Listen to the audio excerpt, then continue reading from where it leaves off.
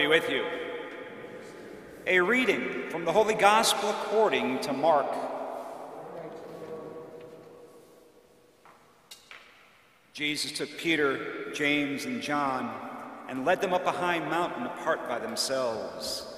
And he was transfigured before them, and his clothes became dazzling white, such as no fuller on earth could bleach them. Then Elijah appeared to them along with Moses, and they were conversing with Jesus. Then Peter said to Jesus in reply, "Rabbi, it is good that we are here. Let us make 3 tents, one for you, one for Moses, and one for Elijah." He hardly knew what to say. They were so terrified. Then a cloud came casting a shadow over them. From the cloud came a voice, "This is my beloved Son. Listen to him." Suddenly, looking around, they no longer saw anyone but Jesus alone with them. As they were coming down the mountain, he charged them not to relate what they had seen to anyone, except when the Son of Man had risen from the dead. So they kept the matter to themselves, questioning what rising from the dead meant. The Gospel of the Lord.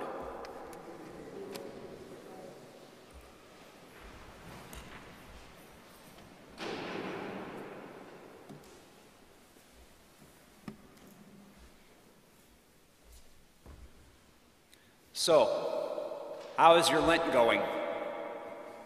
Have you already broken one of your Lenten promises? Anybody? Okay. This is a common thing we do during Lent, give up something. I gave up chocolate, I gave up TV, I gave up whatever. That's kid stuff. As adults, we have matured physically, emotionally, and hopefully spiritually. One of Matthew Kelly's books is titled, "Don't Give Up Chocolate for Lent." Now that's a relief. So what is this Lent thing we do? This year I'm hearing from a lot of non-Catholic Christians asking, what is Lent? Why Ash Wednesday? Oh, they want to get schmutzed, but don't know why. Well, it's because the church is giving out something for free, exactly, right? Which gives rise to the Cape Catholic, the nominal Catholic. You know what a Cape Catholic is? It's a Catholic who shows up 4 times a year: Christmas, Ashes, Palms, and Easter. Don't be a Cape Catholic. The church teaches that Lent is a 40-day season of prayer, fasting, and almsgiving that begins on Ash Wednesday and ends at sundown on Holy Thursday. It is a period of preparation to celebrate the Lord's resurrection at Easter. Prayer, fasting, and almsgiving. Improve your prayer life, deny yourselves, and care for the poor through the corporal works of mercy. Now, if you ask the common Catholic, the knee-jerk reaction is, oh, it's something we give up and we don't eat meat on Fridays. Well, again, that's a kid's answer. There's more to it than that. That's the fasting part. I gave up chocolate, I gave up whatever. Again, who has already broken their Lenten promise? How about your New Year's resolution? You remember that one? That was months ago. You know what? I've made a New Year's resolution that I have never broken. One year I resolved never to make a New Year's resolution. You know what? I'm keeping it to this day. Simple. Prayer, fasting, and almsgiving. Prayer. Commit yourself to a new devotion during these 40 days. Before Corona time, during Lent, all parishes had Stations on the Cross during the week, usually on Fridays. When I was pastor of a parish in southern Maryland, we'd have a fish fry every Friday night that began after Stations of the Cross. Meanwhile, while we're all sitting in the main church, praying the Stations of the Cross, having fasted that day, the Knights of Columbus are in the hall, deep frying oysters and fish and everything else, and meanwhile, we're praying. That was a real Lenten discipline. In the Archdiocese of Washington, we've had The Light is On for You every Wednesday night in the Archdiocese of Washington and the Diocese of Arlington, which was just right across the Potomac River. In every Catholic church on Wednesday nights, starting at 6 p.m., confessions were being heard. Also, adoration of the Blessed Sacraments. Other things you can do. Now, in this socially distanced, I hate that phrase. When is it going to end? In this socially distanced time, we can still do all of these things and more. Guess what? It takes your initiative to do it. Pray the Stations of the Cross. Pray the Rosary. Pray the Divine Mercy chaplets. And you know what? Do it religiously. Fasting. The Church imposed discipline of fast and abstinence. It's actually pretty easy compared to all the other religious devotions in the world. The Catholic Church has the easiest fasting discipline. You abstain from meat and you fast on Ash Wednesday and Good Friday. One main meal and 2 smaller meals. Fridays during Lent, you abstain from eating meats. What are we trying to accomplish with this discipline? To deny ourselves so that we can rely on God, to let go of earthly bonds so that we can reach for heavenly realities. When I used to teach or preach to children about the season of Lent, I'd always make them stand up. Okay, all right, now reach down and touch your toes, okay? Now grab your toes and hold on to them really tight. Now reach for the sky, but don't let go. Kind of hard to do that when you can't let go and you reach. So you got to let go of earthly bonds.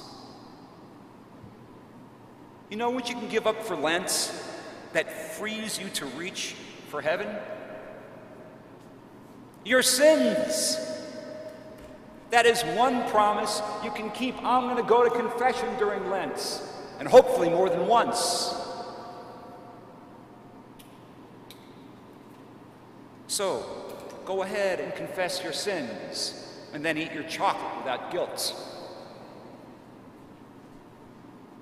What are you doing to care for the poor? There are many in need. Have you driven past the Muni parking lot on a Thursday morning? Cleveland Food Bank is doing food distributions. The line of cars is miles long, snaking through the streets of Cleveland, getting to Muni lot to pick up their food. There's a good organization to donate to.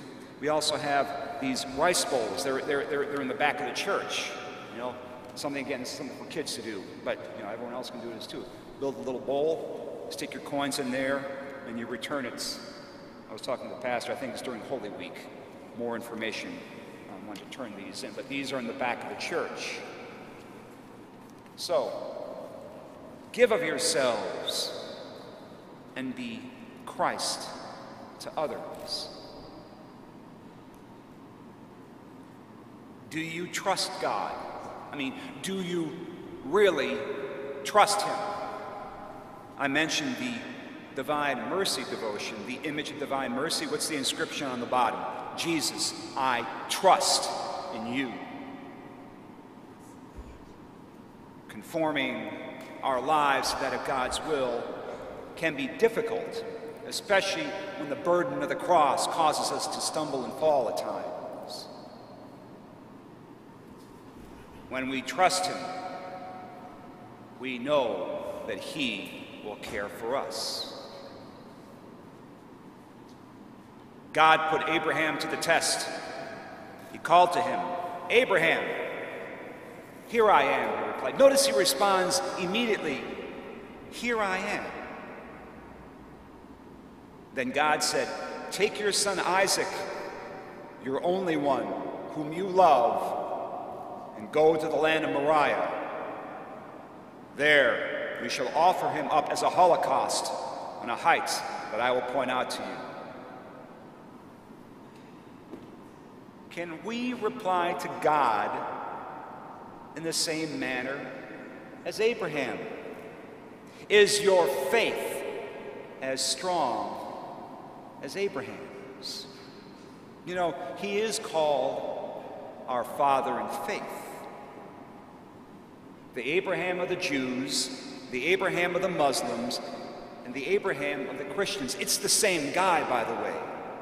That's a different topic for religious education, but he is the father of faith for all of those faiths. Abraham trusted God, and God stayed his hand and established a covenant. "I will bless you abundantly and make your descendants as countless as the stars of the sky and the sands of the seashore." This ancient scripture reading that we've heard from is what scripture scholars call a prefigurement. It is something from the Old Testament that points to the New. The parallel is obvious. It is the prefigurement of Abraham and Isaac to the Father's offering of his only begotten Son. In today's gospel, we have the transfiguration of the Lord, where he becomes radiant in his glory on Mount Tabor. The apostles see him for who he is, the Messiah, with Moses and Elijah. Now, as faithful Christians, we know who he is, but can we see him for what he is? The distractions of our earth or reality blind us to this reality. We have to see with our hearts and our souls. How can we do this with the poison of sin tainting our lives? Give up your sins for Lent. Prayer keeps us in constant dialogue with him. Denying ourselves places our trust in him. In caring for others, we become Christ to others. Prayer, fasting, and almsgiving. And then with that, then we can see Jesus for who